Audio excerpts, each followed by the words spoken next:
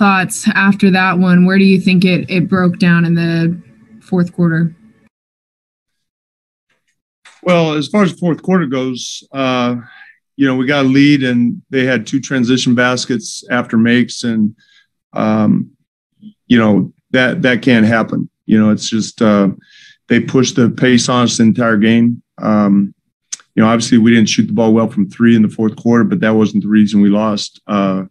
We really didn't take away their transition at all for most of the night, and that in the fourth quarter, I think made the difference. Dwight James, NBC Sports Northwest. Terry, what was the plan late with Dame at the foul line? It looked as if he was trying to make. Were you trying to make both there? Use your timeout later after a foul. Was that the plan? I don't know. I don't know if Dame meant to miss it or not. I did not tell him to miss it. I wanted to make it and hopefully foul right away. And we still had a timeout left to advance the ball. So I don't know if he intentionally. I don't think that he intentionally missed it, but I didn't ask him.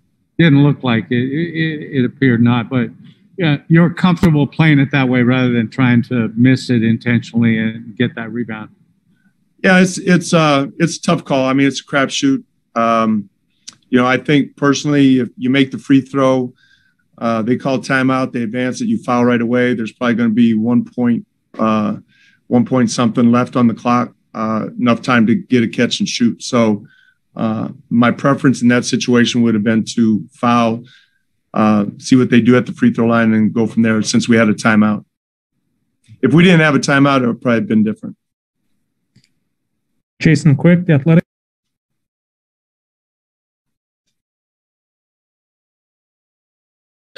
Coach, what stood out to you about Nurk tonight?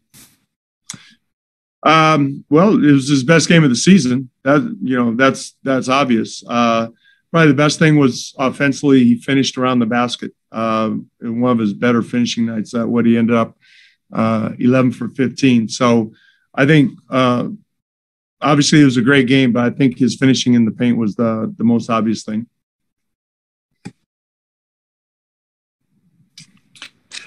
And what was your guys' idea on that inbounds? I mean, Norm got him a good look. It didn't look like that was the designed inbound, though. No, I mean, you've been watching us for a while. We're looking to go high-low. They did a good job of taking away the entry pass. Norm made a good pass to him, and he had a shot under the basket. So the play was to get the ball to Nurk in the paint in some way. Yeah. Coming back to Dwight. Terry, 74 points in the paint is the most you guys have given up all season. It looked like they were getting a lot of penetration, for one thing. What do you attribute that to? And I mean, it seemed like Nurk was having a good game, but certainly the guys he was defending scored a lot of points too. Well, they scored in the paint in a variety of ways.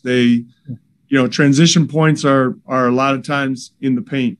We had trouble with their pick and roll, particularly at the end of the second quarter. Their guards were getting into the paint either to score or to drop off to the big guys. So the pick and roll defense led to their points in the paint. They had some steals. I think Jackson got catches in the paint and finished around the paint as well.